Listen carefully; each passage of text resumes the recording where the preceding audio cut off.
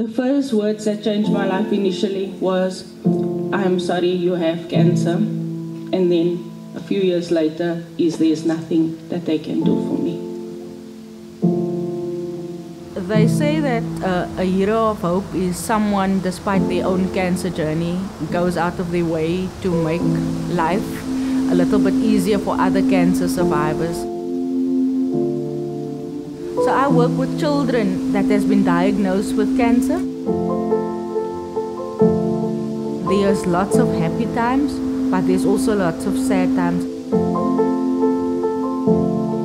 I remember last year I stood by no less than 30 children that died. When I was diagnosed with cancer, it did not just affect me on a physical side, not the emotional side, but there was also the financial implications. In my cancer journey, I ended up being homeless. I moved into the shelter where I spent between 2 to 3 months. Every day at the shelter, I came to the cancer offices in Mowbray. I could come and share how I was feeling at that time. Sometimes I would sit at reception, or they would ask me if I want to go and do a talk. I was diagnosed 6 years ago with breast cancer. At the time of my diagnosis, we were 3 in the family being diagnosed with cancer, me being the youngest one. At that time, it became clear that I needed to share the message of hope. It doesn't matter how hard life sometimes hits you, that there is always hope.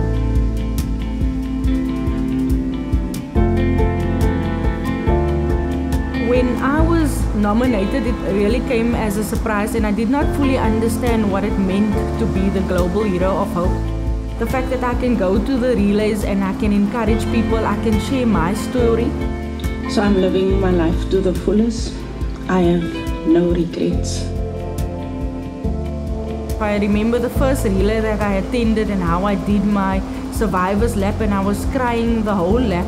And then when it was the caregiver's lap, I walked alone.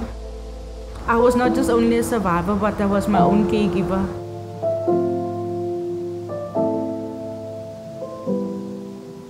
If you had asked me my dream a few years prior to cancer, I would say that my dream would be to have gone to Disneyland. But my dream going forward is just to live each day to the fullest. You don't need to stop living, you should continue living, and that is what I tell my children, that you don't need to sit in a corner and wait for death, you need to live your life. Don't let this bed become your journey. There is still a journey for you that you need to fulfill.